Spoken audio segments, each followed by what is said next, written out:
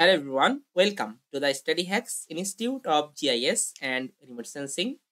Today I will try to discuss about that how we can easily generate the NDVI map using Python. Okay, so in this time I use here the Google Earth Engine and then create the NDVI map using Python. So if you want, you can open your Jupyter notebook, or if you want, you can also use here the Google Colab. So in this time I just use here the Google Colab. So just I simply search on the Google Colab. So now I can get, so you can see welcome to collaboratory. So simply click on here. So further here you can see new notebook. Okay, so just I open a new notebook and try to show you that how we can easily make the NDVI map using Python Google Earth Engine. Okay, so now it's open my Google Colab. So first of all, I simply import one library. It's called the Earth Engine library. I simply import.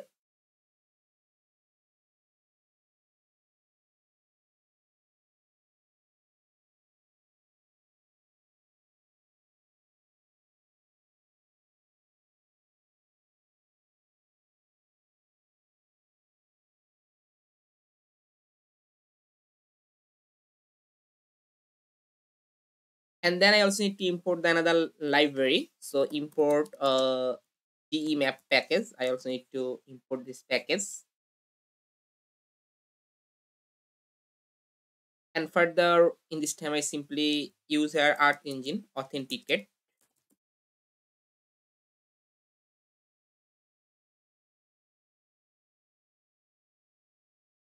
I click on the allow and then simply sign in with my email which I use to make the Google Earth Engine account. So now click on the allow.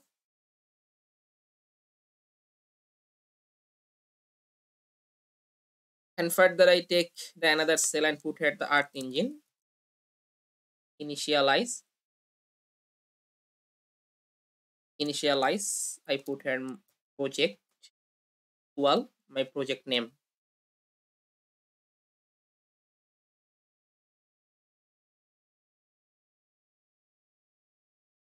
Okay, so now further click to the run. So you can see it's successfully done. So now further I just add a map. So you can simply take a variable. Suppose I put the variable name is the map, and I call the function mainly the map dot map, and further I just display this map. So just use here the map. Just in this time we can get the map. Here you can see now it's added this map. Look, this map we can get from here. So now I want to calculate the NDVI using Sentinel-2 satellite imagery for a specific location. Okay. So further in this time I just take a new cell, and in this cell first of all I just simply set my location. So further I simply use that a function. Mainly this function is that map dot set center. Okay. So just I put this map dot set center, and further I simply put here that latitude, longitude, and zoom level. Then this time I simply copy this my study area latitude from here and paste, and also copy the longitude from here and paste, and we'll set the zoom level, suppose 10, and now click the run. Okay, so now I can see it automatically set my study area in here. Okay, I picked the mistake in here. I think first of all I need to mention about the longitude value, and then we have to put the latitude value. Okay, so first of all put the longitude and then put the latitude value. So now we can get the proper place. Yeah, so now I can get my proper place. So just I simply set my study area. So in this time I want to make this map. Suppose this is Dhaka city region. So just I simply set the center of this map according to this longitude, latitude, and zoom level. Okay, and further I take the new cell about that, and in this time I just take a location point. So for that I simply take a variable, suppose point, and I just simply make a earth engine geometry dot point. Okay, in this time I simply mention about that longitude and latitude. So I simply copy the same longitude and latitude. I simply copy from here and paste. Simply copy and paste. So this is my point. Okay, this is my location. For this location I want to make the NDVI map. Okay, so in this time this I think the uppercase P point. Okay, so now it will work. You can see geometry dot point. So now it's successfully done. And further in this time, after set my location, I need to import my image collection.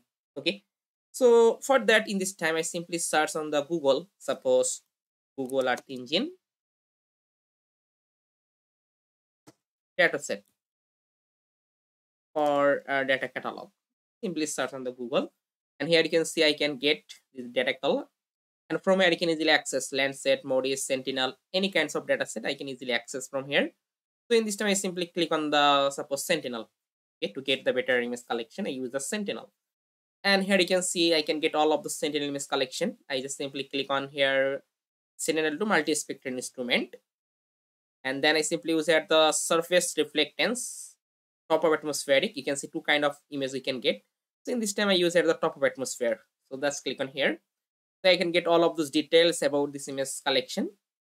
From here I simply copy this snippet from here. Okay, simply copy and paste in my code editor, and then I give a variable name. I put the variable name, suppose image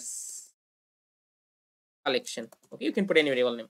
So now this is my image collection, and this image collection I stored in a variable. Okay, so in this time I just use a function. Okay, so mainly this function called the filter bounds. Okay, filter bounds with my study area or location points. So simply copy and paste here. Okay, so now further I just simply click to the run and check. Okay, it also okay, there is no problem. And now in this time I just try to make a specific time period image. Suppose I want to make the NDVI for a year of 2020, okay, or year of 2023. Okay, so for that I just take a variable. Suppose I put the variable name is the image, and I mention here ee dot image, and from I can got this image from this image collection. I simply copy this object and paste here, and then further I simply put my specific time period. So just put here the filter date and put here my start time. Suppose year of 2023, 1st January from year of 2023, December, suppose 31. Okay, just I simply put this time period, and further I want to choose only for those images. Suppose between this time period I choose very lowest cloud cover image. Okay, so for that in this time I use here the short function. I short you according to the cloud coverage assessment, or if you want you can also use here the cloud pixel percentage. So for that I simply go to the image properties. Here you can see the image properties. You can see the cloud coverage assessment, or you can see cloud pixel percentage. So in this time I shorting this image collection according to the cloud coverage assessment. I simply copy from here and paste in my study area. Paste my code. Okay, so simply paste. So in this time what happened? In this time, between this time period, which image is lowest cloud coverage assessment, I got this image. Okay, so then from here I just simply take a first function. So first, so just put here the first. So in this time I again explain this code. So this is my image collection. So this image collection I simply filter this time period, and from this time period which image is the lowest cloud cover assessment, I take it. Okay, using the short function.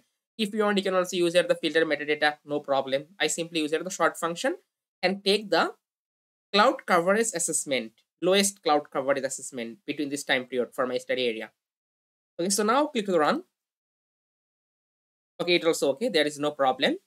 So further I just simply take a new things from here. I just simply this time I just make a NDVI map using this image.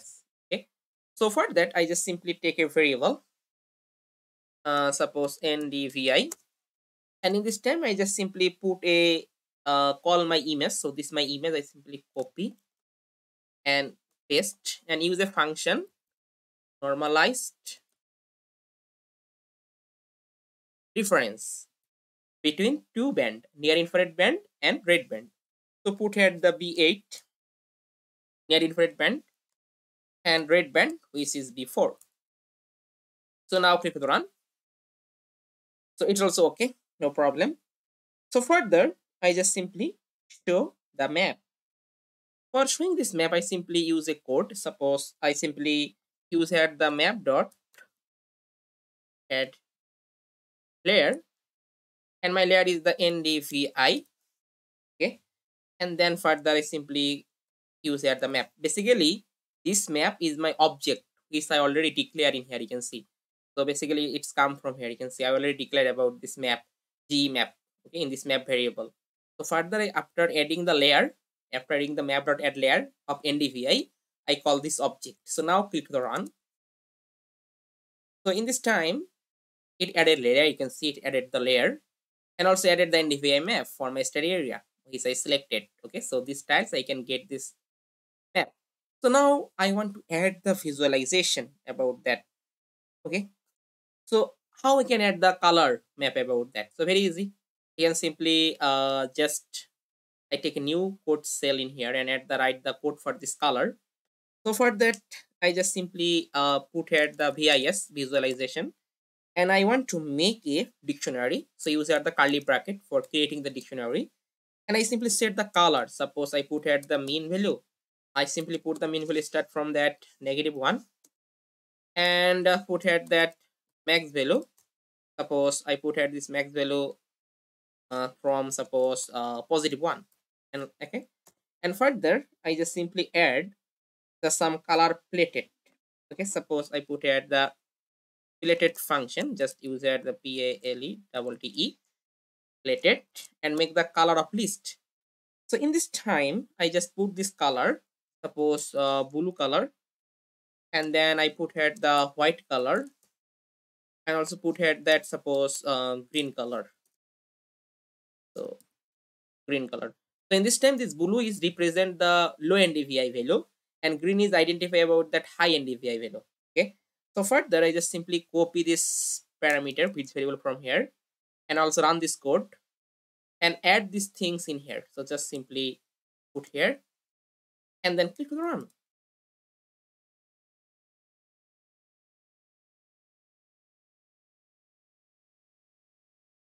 So here you can see it added the color, and we can easily identify. You can see we can get the water body, this type of things we can easily get from here. You can see this water body is very low vegetation, we can get from here. Okay, we also get the vegetation as a green color, we can get this type of green color.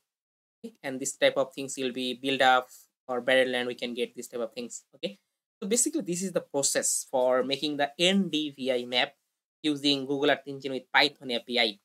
So further, if you want, you can also save it as a HTML file.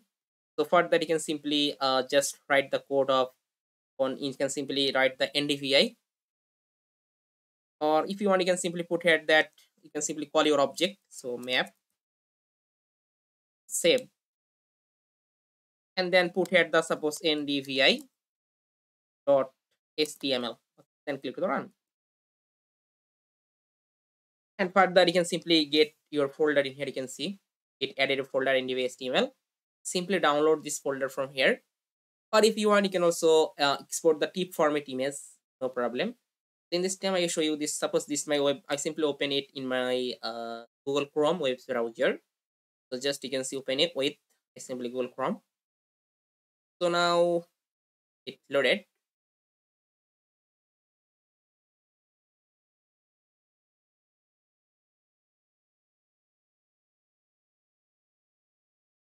Okay, so now I can see we can get this type of HTML file. You can easily get. So now if you want, you can also use it for your web mapping or other types of things you can easily do. Suppose we can make the web application of the NDVI.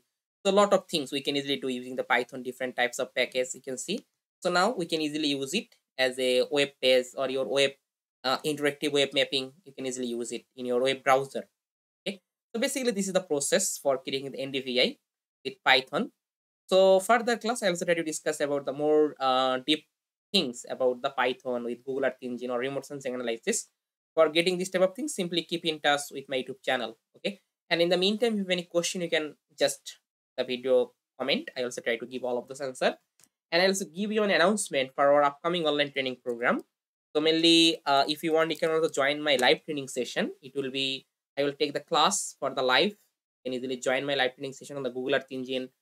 So basically, our registration is open now for the new batch. It will be class will be start on the 10th February, and admission last date is the 9th February. Okay, and first 10 days people will get the 50% discount on this online training program. Mainly, it's the total 7 days online training program. Friday and Saturday in a week we take the class, and each days we can get the 3 hours live training program and the time period about that. And basically, in this online training program, we are just focusing the beginners. Suppose you have no knowledge about the coding, or if you have no knowledge about the Google Earth Engine, or if you have no knowledge about that remote sensing, so this course is for you. So in this online training program, you are learn all of those things from beginners level to advanced level for the different types of remote sensing analysis. If you have no background of the coding, if you have no knowledge about the Python or JavaScript, don't worry about that. So you will learn all of those things from stress level and then go to the advanced level, and you can easily do any types of remote sensing analysis. So I already added all of those course content, all of those schedule. I already added in my video description. You can simply check it, and you can also get the some benefit about this online training program. When you want to join, you can get the certificate of submitting all of those assignment. You can get all of those materials like PDF. You can get the practice code. You can get the recorded class. Suppose when you miss any live training session, you can easily cover using the recorded class, and you can also get the lifetime teaching support.